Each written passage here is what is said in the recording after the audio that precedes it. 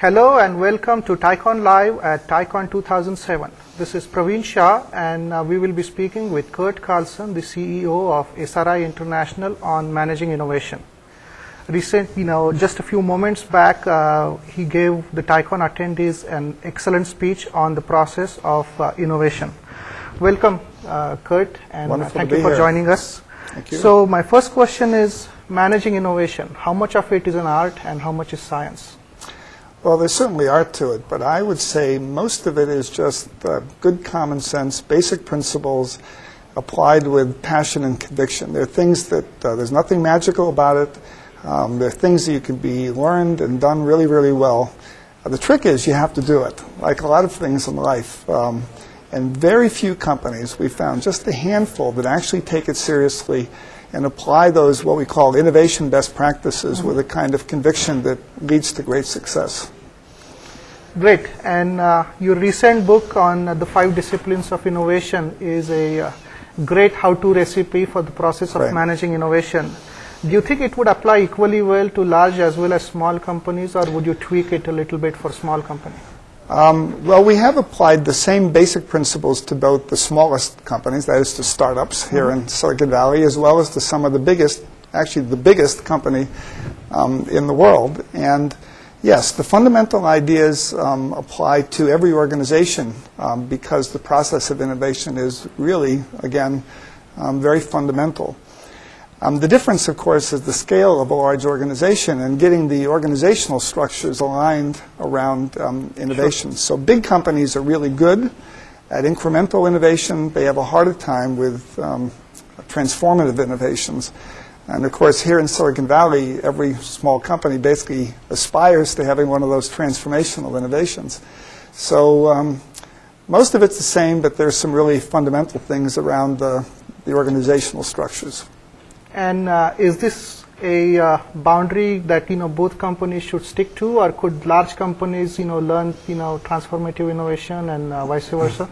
Absolutely, large companies. It's actually a tragedy when you think of the resources that large companies have.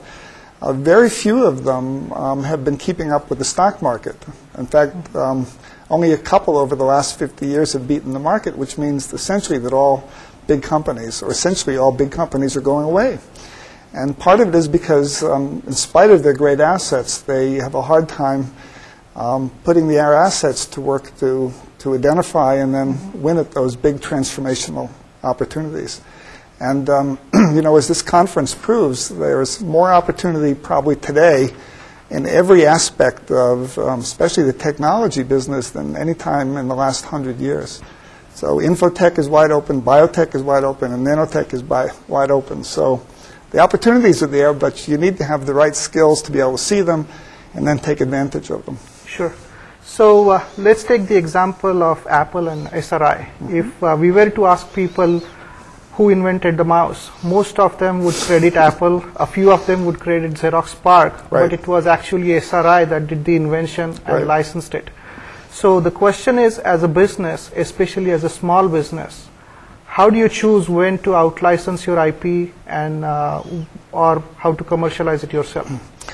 Yes, so particularly back when we invented the computer mouse and Windows and hypertext and all the things that you basically take advantage of today on your personal computer, the strategy of SRI was to primarily license the technology. So we're kind of we're the hidden partner behind a lot of these great innovations that have happened in the world, including every time you type in .com, that's SRI, and every time you mail a letter, you're getting a piece of SRI, and when a computer talks to you, that's probably SRI too. So what we do is today, what we decide is that if there's a company in the space where it's a leader and has the right spirit to take advantage of the technology, we license it, because that's that's the safest, most reliable way to do it. But if we have a big new idea, a transformational idea, then we incubate those companies now ourselves and we spin them out to create value in the marketplace. So based on the market and how big the opportunity is. So one final question. What innovation opportunity excites you the most today? What excites me the most today?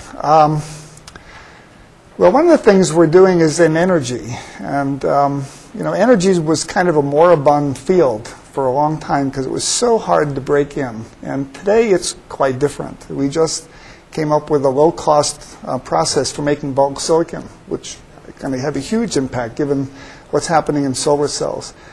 We just announced what we call a direct carbon fuel cell. It's a technology that can burn coal, which we have plenty of, and China and India have plenty of. And India and China are going to burn that coal no matter what we do in the West.